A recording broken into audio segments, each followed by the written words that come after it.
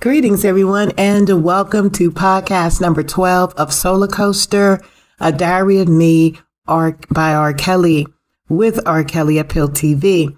We thank you so much for joining us today on this podcast. We're going to move right into the reading. Trade in my life. Understand this about me. There's the studio, the basketball court, the crib, and the road.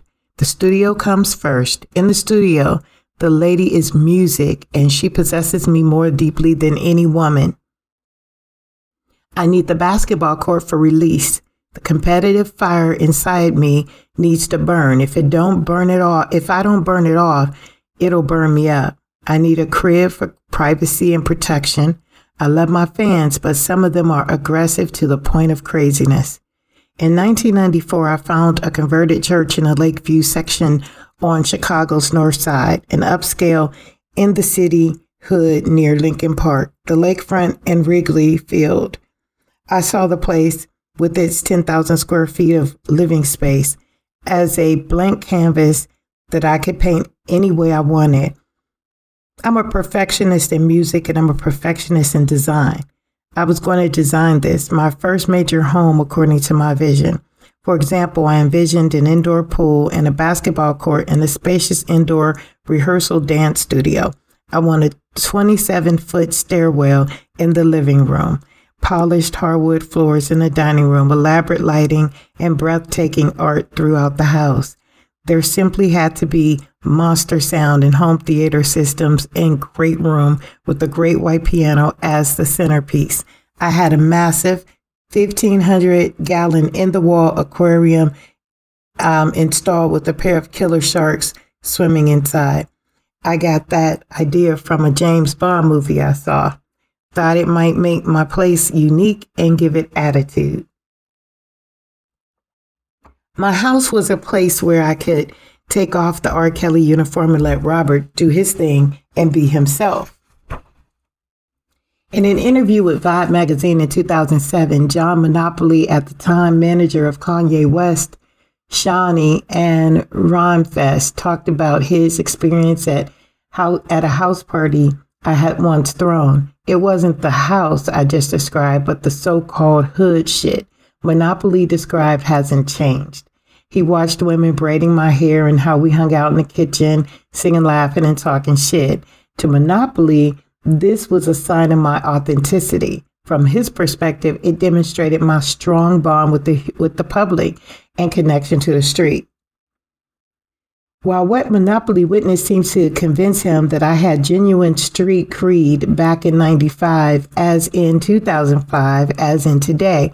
If you're hanging with me, I'm not R. Kelly, I'm Robert, a mama's boy who lives life and enjoys his life, his friends, and his home. In fact, being connected with real life and real people is the only way my music can stay relevant. People tend to pamper R. Kelly, but with Robert, they can let their guard down and say what's on their minds and hearts. R. Kelly moves too fast and tries to please too many people. That's not a bad thing. In fact, it's good because it keeps me connected with my fans. But when I separate myself from the character and down to earth, it's Robert who picks up on the real vibes in the streets. The road was always calling me because it allows me to connect with my fans all around the world. I wanted to see them and they want to see me. I want to entertain them. I also found myself in the same position as thousands of male singers who came before me. If I sing a song that says, I want to seduce you and you alone, a woman takes that personally. And I want her to take it personally. I want the woman to feel like I want her, and I want her to want me. All that translates into lots of ladies wanting me, and in turn, me wanting lots of ladies. Not too many years before, I was a school kid with a reading problem who girls laughed at. Suddenly, the kid became a superstar with a lifetime pass to an all-you-can-eat buffet. And on the menu is every kind of a beautiful woman you can imagine. Every shade, every shape. I was excited that my songs were so strong, excited that my female fans liked the seduction, excited that women were looking to seduce me, and I said, hell yeah. My love life started operating on the same level as my musical life. It was one gorgeous song after another. But even though I have the spirit of seduction, I also have a spirit that comes from God. The preacher in me is strong. When Mom passed away, she went straight to heaven. I truly believe that the only way I'm going to see her again is to make it to heaven. After her death and all the sudden success, not to mention this hurricane of women coming at me, I was thrown into some serious confusion. The preacher and the seducer got to arguing. In 1995, at the start of my second solo album, R. Kelly, I decided to let my fans know everything going through my head, but I wanted the preacher to deliver the message. Earth is my preacher's turf, and people relate to him because they feel he's talking directly to them. The preacher is my music and my music. And although it's not the same as going to church, preaches. The intro on the record was called The Sermon. I preached like I was in church, a church organ playing behind my words with the sisters and brothers responding to the calls, yelling amen and preach, Brother Kelly. I said, before I start, I just want to get a few things off my chest. You see, being in this business that I'm in looks like everything I do, everywhere I go, and everything I see seems to be through some kind of magnifying glass. Can I talk about it? While you're looking, I suggest you take a good look, and I hope you find just what it is you're looking for. Just like that song say, ain't nobody business what I do. Now, can I move on? I remember when I was trying to be somebody, but I just didn't know nobody. Now, ever since God has blessed me, it seems that there's things that are going a little bit different. Folks, ain't it funny how things can change sometimes?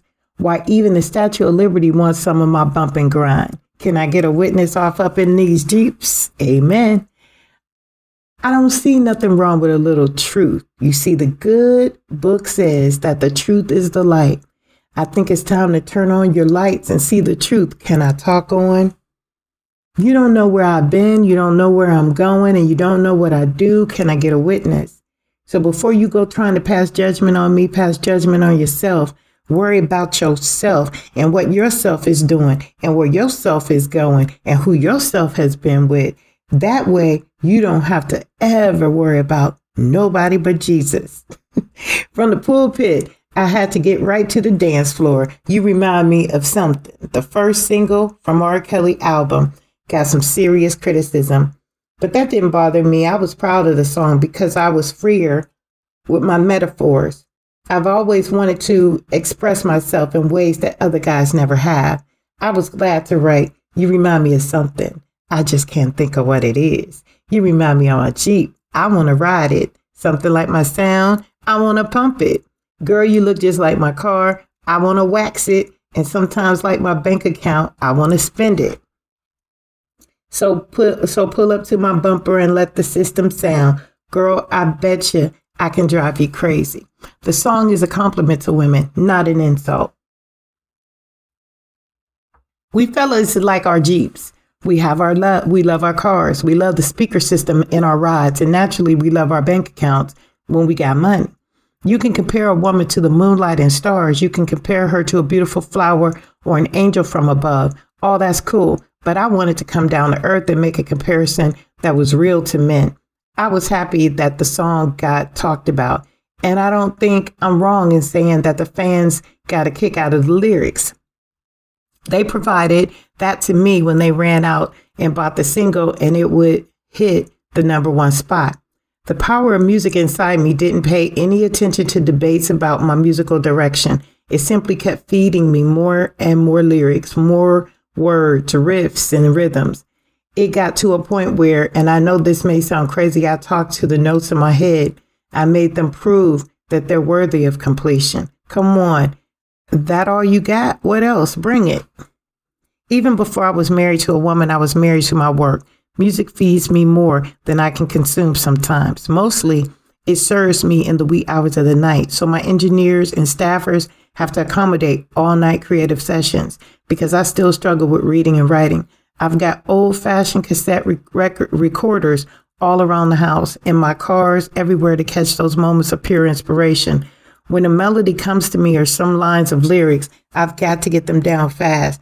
I have a near perfect memory, but I've got so many songs in my head that I've got to catch them as soon as they fight their way to the surface.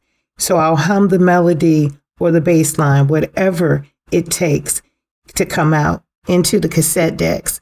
Or now, one of my iPhones or iPads, or I'll call the studio and have the engineer record my ideas over the phone.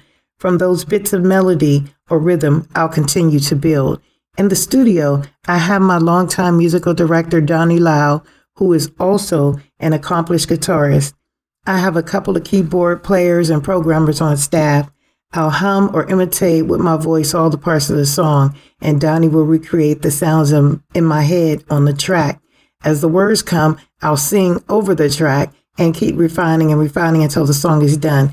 I've created a life that basically revolves around music. I'm like that weird scientist who's locked in himself in the basement, experimenting, testing, and every once in a while blowing up stuff just to get that perfect formula. When the song I Can't Sleep came out, I originally wanted to cut it with Toni Braxton. It has her inflection and vocal attitude all over it. Toni had wanted me to produce her. Naturally, I said yes. I love her voice. When she came into the studio, though, she wasn't happy that I Can't Sleep was already written. She thought we'd be writing it together. Well, that's never been my style. I'm the Lone Ranger. I prefer to write alone because I'm as much a word man as a music man. I have both bases covered, and I don't like and I'm not looking for a collaborator. It's not that I don't recognize the greatness of others' works, but what I do alone. Toni was unprepared for my way of making music. Just listen to the song first, Toni. I said, it'll fit you like a custom-made dress. If I produced a song that fit Michael Jackson, I knew I could produce a song that fit Toni. After listening to I Can't Sleep, she said she liked it. But then came the tough part, producing it. Because I had resculpted the melody with Toni in mind, I knew exactly the way it would go. She just had to follow my roadmap, except Toni didn't want to follow. Sorry, Rob, she said, I don't hear it that way. But Toni said, that's the way it's written. Well, I'm changing it. Then you're ruining it. Just because I'm singing it differently than you want it sung doesn't mean I'm ruining it. It's a hit the way it's written, I insisted. I don't think so. Well, I said, you're certainly entitled to your opinion, and I'm entitled to take back my song, so I will. At that point, Toni and I agreed to disagree. She realized, like the Lakers and the Celtics, we just weren't going to get along. What Toni rejected, I accepted. I recorded I Can't Sleep myself on 95's self-titled album, R. Kelly. It went #1. The download story started with me riding around LA where I saw Ronald Isley walking down Sunset Strip. I had my driver stop the car so I could get out and holler at him. Ronald Isley, man, you don't know how much I love your music. You don't know how much my mother loved your music. I bet you don't even know who I am. Are you kidding, brother? You're R. Kelly. You got the hits. He looked at me like I'd accomplished what he'd accomplished. I couldn't believe it. All I could say was, well, I believe I got some hits for you. I'm looking to make the kind of music my people listened to on the porch when we were growing up. You feel me? I feel you. But what do I call you, brother? What does the R stand for? The R is for Robert, and Robert is ready to roll with the Isleys if the Isleys are ready to roll with the R. We roll now. That very day, we went to the studio where I played some tracks for Ronald. He loved them all. The very first song we did was Down Low, where I sang lead, but used Ronald and his brother Ernie predominantly in the background. You can't help but hear the Isley vibe on that record.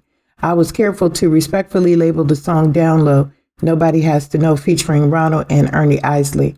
When it came time to make a video, I already knew the whole story. It was like a movie in my head. When I wrote the song, I was the young dude kicking it with the woman of a super bad gangster named Mr. Biggs. I cast Ronald in the role of Mr. Biggs, and suddenly both his face and his voice were back in the media. He told me that the song and the music video propelled him into a whole new career. Hanging with Ronald was like being with the teacher. I always learned something new from him. Like any writer or director, I took great pride in giving the Mr. Biggs character life. The Isley Brothers were one of my mom's favorite groups. I was truly humbled to work with them. My only regret was that my mom couldn't see her baby boy sing with the Isleys. Just as Down Low had me looking at the past, my collaboration with Notorious Big, You to Be Happy, on the same album had me look into the future. I saw that staying in the present, I could ride on both sides of the road. New flavored old school, R&B, and rap heavy hip hop. God and music. The other side of the R. Kelly album testified to my relationship with God. It may be hard for some to understand, but it considered what was happening on stage with my music as steps I was taking towards God. If not for him, I couldn't have come that far. For whatever else was happening in my crazy life, God was happening. God can't help but happen. God's always there. With all the success of 12 Play, with all the pain that came with my mother's death, with all the willing women surrounding me, I felt the need to reach out to the Lord for help. I needed him bad. I loved him deeply, even on a love song like Baby, Baby, Baby. I asked my baby to take me to church on Sunday morning where I can thank the Lord, I sang. Let's say a prayer together. Heavenly Father, which art in heaven, I pray that you keep this love together. Same thing was true with Thank God It's Friday. I took the title seriously. On one level, the song was about Friday night disco lights feeling right, but I had to bring God into it. I addressed the Lord when I sang, Heavenly Father, I thank you, I thank you, I thank you. So many looking. I was one of those people looking. As I reached the end of the album, I reached out to God again in a song called As I Look Into My Life. As I look into my life, searching for that paradise, oh Lord, will you help me find me? Take this crazy ghetto past of mine and put it all behind me. I concluded the R. Kelly album with a prayer song I wrote called Trade in My Life. I sang about sitting here wondering how things go so wrong and came to the conclusion that I had to give my life to God. I said, I love my music and I love my fans, but I've got to step back, look at this thing like it surely is. What does it profit a man to gain the world and lose his soul? I'm going to trade it to be with you from the depth of my heart. That was the greatest song. I love that song. R. Kelly ended on a holy conclusion when the love of a woman, the love of music, and the love of God all came together in a single song, Trade in My Life. Was an affirmation of my love for Jesus, the same Jesus who through my mother I met as a little boy, the same Jesus who lived in the mind and soul of Lena McClin, and the same Jesus who had blessed me with the talent that had taken me from the dirt to my dreams. The R. Kelly album and my lyrics seriously confused many music critics and fans. Mixing the spiritual with the sensual was as hard feat for many. Some speculated that my mother's death was the beginning of a spiritual awakening for me. My critics wrote that R. Kelly was wrestling with both sexual and spiritual concerns, and some people took offense and accused me of twisting things up. There weren't many artists who had so boldly combined the secular and the sacred. Some detractors speculated that the album confirmed that, like so many before me, I was lost and uncertain about who I wanted to serve. Oh, I knew who I wanted to serve, all right, but I wanted to be honest.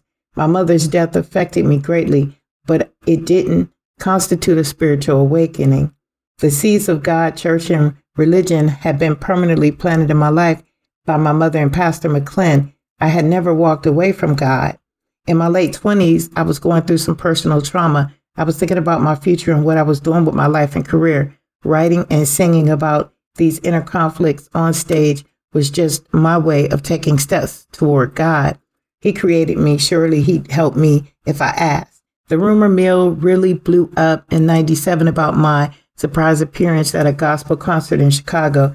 Looking back on my comments that night, I understand why many expected me to abandon R&B and make a full-fledged conversion to gospel. I talked about my obsession with money and material possessions and being the center of attention for women in the media. Here stands a broken man, I shouted. I used to be flying in sin, now I'm flying in Jesus. I want to be clear here. I never considered my music sinful for the most part. What people see on stage, R. Kelly bumping and grinding, dropping my pants, seducing women, that's all show business.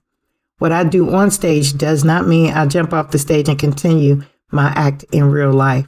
If my fans and critics should see me as I worship, filled the spirit, praising and praying, or seeking guidance from my pastor, they know that God is and has always been essential to my life. At the concert, I was expressing my faith, acknowledging God, and honestly admitting that I have some serious work to do if I ever plan to join JoAnne Kelly in heaven. World, God blessed me with the ability to create both. Take away the seductive lyrics and they can be easily replaced with gospel. I was grateful when one of the great contemporary gospel singers came looking for me. He knocked on my door and said, "Rob, let me help you, brother." I felt his spirit and genuine love of God. I went into his prayer circle and received many blessings from his insight into the Lord. But because God gave me a discerning nature, even in the midst of a powerful prayer circle, I was aware of what was happening around me. Example, I was seated in a room in a prayer circle, brothers and sisters who had dedicated their life to the Lord. A sister asked us to all hold hands as she led us in prayer. When I pray, I get emotional. I give my heart over completely to the sacred moment. I can start crying, shaking, even talking in tongues. Anything might happen when I pray. This time I fell to my knees, calling out to God and thanking him for his grace. As I fell, though, I noticed the group leader had his little video camera aimed at me. As he was catching me on tape, I heard him talking on his cell. Yes, we have R. Kelly with us. R. Kelly is saved. R. Kelly is in our prayer circle. I didn't like that. Prayer is a personal thing. Prayer is private. Broadcasting my religious moment in this particular manner killed the moment for me. I wasn't on my knees to create a photo op. I was on my knees because I was humbling myself before God. I didn't need to have that image go out to the world. That kind of publicity left a bad taste in my mouth. Today, just as it was back in the late 90s, I'll keep on expressing what's in my heart, be it sexual, spiritual, or just entertaining. People shouldn't go so deep into psychology with R. Kelly. If you like my music, buy my music. If you don't like it, don't buy it. I love you either way. I loved hearing those words, but I had also made a promise to myself. I had promised to trade in my life. That meant concentrating on the spiritual gifts God had given me. I knew that spirit would grow if I could concentrate on one woman and one woman alone. When I watched Drea Kelly dance across the stage, my eyes and heart told me that she was that woman. Drea was more than just a great dancer. Drea. Coming up, I was taught that every Christian has a past and every sinner has a future. As both Christian and sinner, I wanted to live in the present tense with God.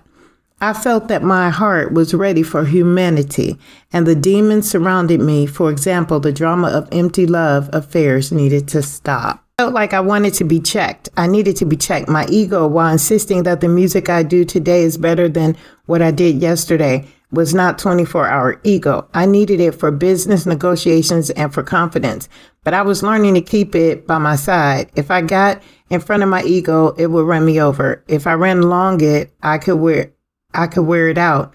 I also knew that love, true love for another human being, was another way to defeat my ego. I was auditioning dancers for the upcoming tour when I felt the first spark of that love. We'd gone through 100 dancers to choose 6.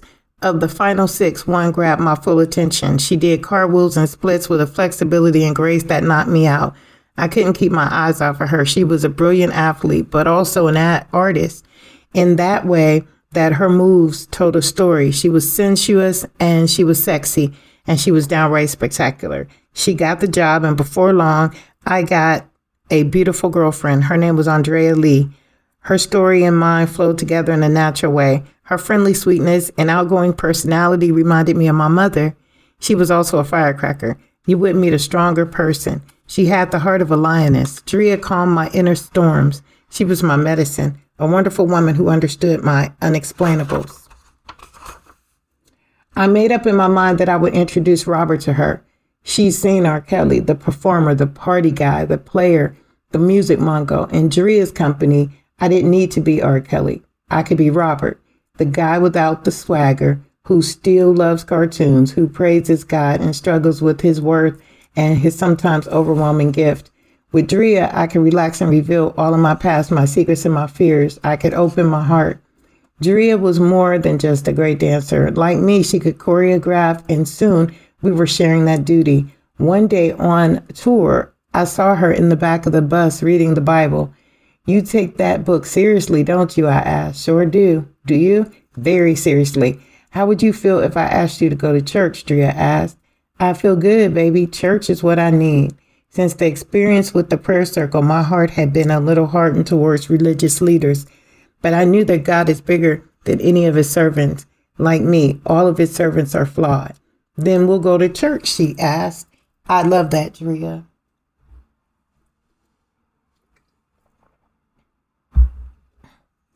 We started going, which was when I started to feel committed.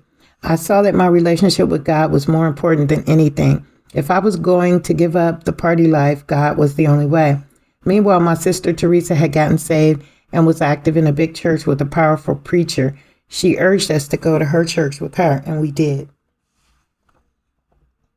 The preacher put me in the front row next to Teresa, and his sermons had me up on my feet. I was shouting and praising and crying out the name of Jesus with no inhibitions. It felt good. Soon the preacher saw that I was catching the Holy Ghost and wanted me to travel with him to various cities.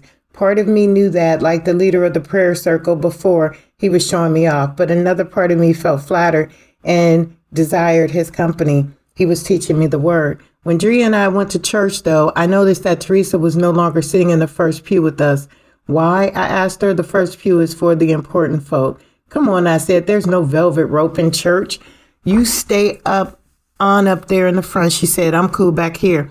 Sometimes when I fell to my knees and started talking in tongues, I saw that the little cameras usually aimed at the pulpit were turned in my direction. I was on display. This time, though, I wasn't going to let them keep me from God. I even decided to tithe, and it was a great sum of money. You sure you want to do this, Rob? Asked Daryl McDavid, who's been my trusted business manager from the get-go. We're talking about millions. Do it, I instructed. I also wanted to write gospel songs and join the church's music ministry. There, though, the pastor drew the line. I could sing along with everyone else, but as far as getting up there or presenting original compositions, they said no. My reputation as the bump and grind man didn't allow me that platform. They felt okay about taking the bump and grind money, but they were afraid of what the Christian community would say if my music got mixed with theirs. Fine. I wasn't there to argue. I was there to worship. Weeks went by, and then months. I was doing well. Drea and I became a loving couple. I managed to put most of my partying in the past, but a tour was coming up, and a tour meant the chance to party even more. A tour meant meeting a lot of female fans. Like my albums and the music I produced for others, I wanted my tours to be successful. It's hard for me to concentrate on anything but success when I'm in that mode. A successful tour means parties, clubs, playing the role to get people to buy albums, guys going woof, woof, woof before you even come on stage, and women screaming your name, throwing themselves at you. I can't lie, sometimes it all feels pretty unreal. The tour was about a week old when I knew I needed help. Temptations were up in my face. Women were handing me cards with photographs and phone numbers. I was with Drea, but my mind was wandering. I called Teresa and asked whether she'd come out on the road and bring her prayer warriors with her. She said yes. When they arrived, we went into the room and prayed for hours, serious praying, crying, pleading. I stay on the right path. After the show, though, 3 ladies approached me with an offer that blew my mind. They were fine, and they wanted me to join them in their room. Just the 4 of us. They were staying in the same hotel as Drea, Teresa, and me. I said, wow, that sounds incredible, but I got to pass. I'm trying to stay on the straight and narrow. Will said, one of them, in case you change your mind, we're in room 1305. We'll be up all night waiting. I told myself not to think about it, to forget the number, but of course, that's all I thought about. In my mind, the number 1305 was lit brighter than an opening night marquee. I told myself I'd go to bed early. Drea, who had danced in the show, was tired and was ready to call it a night. We got into bed and she quickly fell asleep. I couldn't sleep. I couldn't stop imagining those 3 ladies. Drea was out like a light, so when I crept out the bed, she didn't hear me. I got dressed. I went to the door. Then I changed my mind. I got undressed again, put my pajamas back on and slipped back in the bed. I didn't want to do wrong. I wanted to stay with Drea. I wanted to sleep. But every time I closed my eyes, the image of those women waiting for me came back. I got out of bed a second time. I got dressed a second time. I put my hand on the doorknob. I leaned against the door. I slid down to the floor and silently prayed. God, if you don't want me to go to these fine ladies, give me a sign. Show me something. There was no sign. I wasn't shown a thing. I got back up, turned the knob, and carefully, not to make any noise, walked out the room into the hallway. It was an atrium hotel where you could see people walking up and down hallways below and above you. Room 1305, they said they'd be up all night, said they'd be waiting. I didn't want to go. I wanted to go. I was going. Walked to the all-glass see-through elevators, punched the button. I was on 20. I was headed to 13. Just then, I looked and saw Teresa on the floor above. She waved. I waved back. I felt convicted, but the devil flesh was driving my motor. There was no turning back. Elevator arrived. Doors open. It was empty. I walked in, punched the button that said 13. Doors closed. I waited for the elevator to start going up, but it didn't move. I pressed 13 again, sensing something was wrong. I pressed the open door button. Nothing. The elevator was stuck. I got my sign. Thank you, Lord. Thank you, Jesus. I had to stay on that elevator a half hour before the machines arrived to focus on the open door and set me free. The amount of time I spent waiting for my physical freedom helped me win my spiritual freedom. I didn't go to room 1305. I went back to Drea, but the story isn't that simple. Stories rarely are. After the tour was over and we went back home, one of the women had prayed me into the church, started coming on to me. She slipped me her number and said something about how she liked to do crazy things with red lipstick. We met at her place in secret. We messed around and were ready to kick it for real when I stopped and started crying. We can't do this, I said. You helped bring me back to God. And here we are doing what we know damn well God don't want us to do. She backed off. I'm sorry, Rob. She said, you're 100% right. I'm weak and you're strong. I need your strength to stop this. And we stopped, except a week later when she called and said something about a new shade of red lipstick. We were back at it. I was back in prayer. Father God, I prayed. I might not be righteous now, but you know that my desire is to be righteous. There's a blessing right there, Lord. For so many years, I didn't even have that desire. I pray, Father God, that you let that desire grow. I pray that I become the man I want to be for you, for Drea, and for my family. I want to lead. I wanted a family of my own. I wanted a Cosby-like family, and I wanted Drea to be the mother of my children. I knew what I had to do. When I reached the decision, I was on the road. Drea was back in Chicago. I called my sister Teresa and told her to bring Drea to the private airport where I'd be landing, except I couldn't be landing in the plane. I had hired a helicopter. Bring Drea out to the tarmac, I told Teresa. Get as close to the chopper as they'd allow. I want to make sure that she can barely hear me over the noise. I want her hair to be blowing in the wind from the propellers. I want it to look like a scene out of a movie. I want us to be in that scene. I want it to be the most romantic moment of her life. It was. The sun was shining that day. The chopper came down out of the sky. Drea was waiting on the tarmac. I jumped out and walked over to her. Her hair was blowing in the wind. I fell on my knees. I had to scream above the roar of the engine. Baby girl, I roared, I love you. I took the small box out of my pocket and handed the ring to her. Baby girl, I hollered even louder, will you marry me? She was crying. She said something, but the noise of the chopper didn't let her hear it. Say it louder, I said. She said it again. I still couldn't hear it. You got to scream, baby, I said. You got to scream, I can hear. I love you, she screamed with all her might. And yes, yes, yes, I will marry you. I will marry you. It was as beautiful as a scene in any movie. A marriage, a family, everything I'd ever wanted, a dream coming true. To make the dream even better, though, and to be sure it was righteous, I decided that we should have no sex until our wedding night. Drea agreed. It was going to be difficult, but it would be worth it. It would mean that for 8 months between our proposal and our marriage, love, not lust, would be growing between us. Our love would remain pure. I had a target date for the wedding, Valentine's Day. I had the perfect place for the wedding, Denver, Colorado, a high city closer to heaven. I could and did design the wedding so it would look like a fairy tale. I hired a half dozen violinists who played heavenly music. God smiled down on us and directed the snow to fall. It was romantic and the start of something that I believed in my heart would last a lifetime. Will you, Andrea Lee, take this man, Robert Kelly, to be your husband, in sickness and health till death do you part? I do. Will you, Robert Kelly, take this woman, Andrea Lee, to be your wife, in sickness and health till death do you part? I do. Then with God as with witness, I pronounce you man and wife. We embraced, we cried, we were Mr. and Mrs. Robert Kelly. Okay, we're going to stop right there. And what are your thoughts about this? You know, knowing what we know now through the docuseries with Andrea Lee and how she purported that he was such an abuser. Do you think we're going to see that in the book? What do you think about what we've read so far with the Isley brothers and, you know, God in his music? I mean, you could tell that he was changing. He was definitely changing.